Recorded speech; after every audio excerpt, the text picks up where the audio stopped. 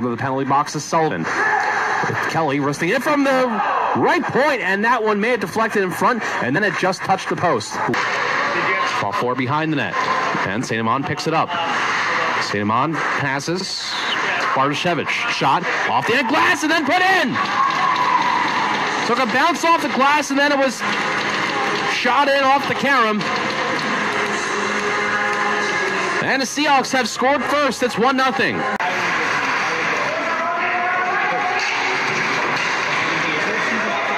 Colton Smith has it in his own zone. He'll lose it, and a shot, score. Applecore have tied this game at 1, just a minute 15 seconds into the second. At least one player from Wisconsin, where of course he coached previously. And so his Wisconsin coaching days still paying off as far as being able to fill in this roster. And now this one's passed out in front. Big save, Paxton. He went from his left to his right to stop that one. He had to move quickly or else that one was going in on a little bit of a tip play in front.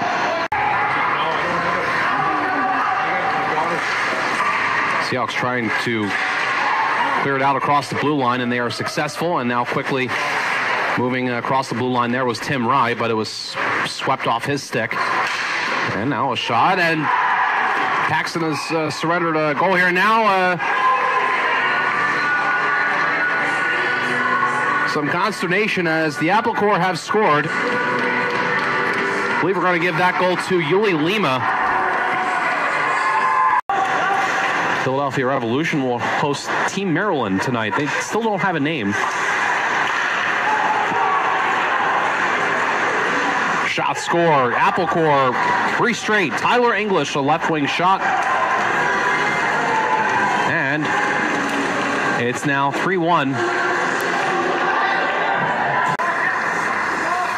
for SHC. Michael Kelly with the puck. Locked up on the half board. He'll pass it out. And there's a good tip. Oh, reaching back Gargiulo on that deflection from Kraus. Perfectly done. That is textbook deflection. Another shot block. The Applecore racking them up, especially here in this third period. Loose puck almost dies before it gets across the blue line, but it will be taken now by Connor Woolley. And a shot, score. Connor Woolley with the shot, and it's 4-1 Applecore. Another face-off win for the Seahawks. Hanley, a shot.